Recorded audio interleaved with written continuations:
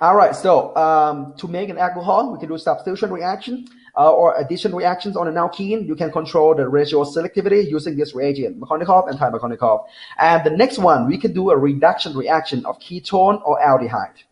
Okay, so that's why we have to talk about the oxidation number earlier. All right, so we're going to look at the carbonyl carbon, which is the C double bond O. That's a carbonyl. So you're going to see the carbonyl in an aldehyde ketone, acid, ester, and amide. Those have carbonyl. We call those carbonyl compound, but we will get that later. Anyway, so we're going to look at the carbonyl carbon. So you can use any of this reagent to reduce or add hydrogen to a double bond, to a carbonyl carbon, basically.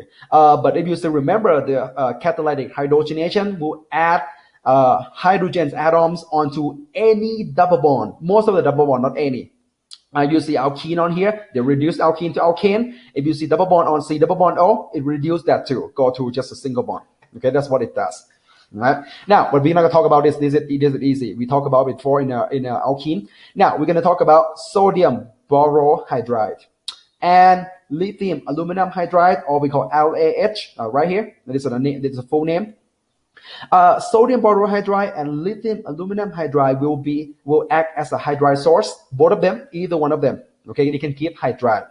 And the solvent that you use, methanol, ethanol, water. This one, either water or an acid, will act as a proton source.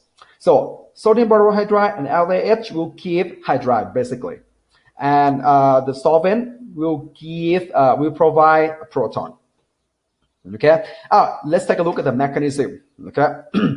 So sodium borohydride looks like something like this. I don't draw sodium because it doesn't do anything. It's just spectator ion. All right.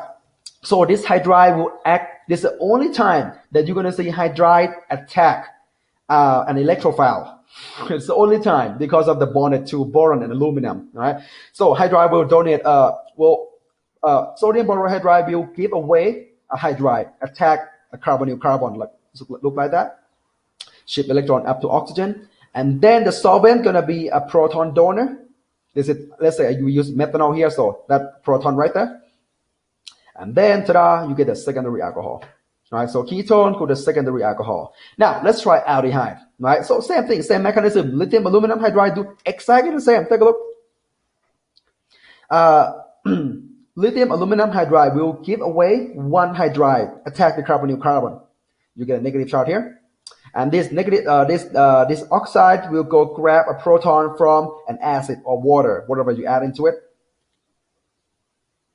Primary alcohol. So ketone to secondary alcohol, aldehyde to primary alcohol. Exactly the same mechanism, right? Exactly the same mechanism. One thing you should know.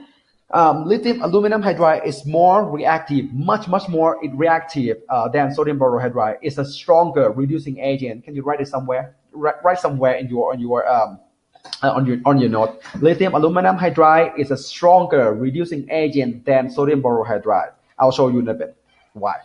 Okay, what it can do. All right, so the red hydrogen here. That on this carbon that used to be a carbonyl carbon, this hydrogen are from the reducing agent. All right, exact same mechanism.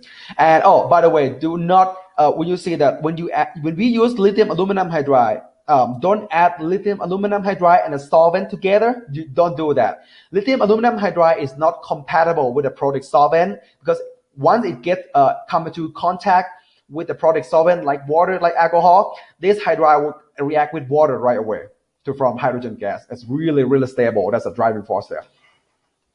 Okay, so sodium borohydride is not that reactive, so you can add it with solvent, methanol, water, ethanol. Lithium aluminum hydride will have to be used separately with the solvent. The product solvent can be with it. The solvent that works for lithium aluminum hydride is just a product solvent. Doesn't have a proton. Okay.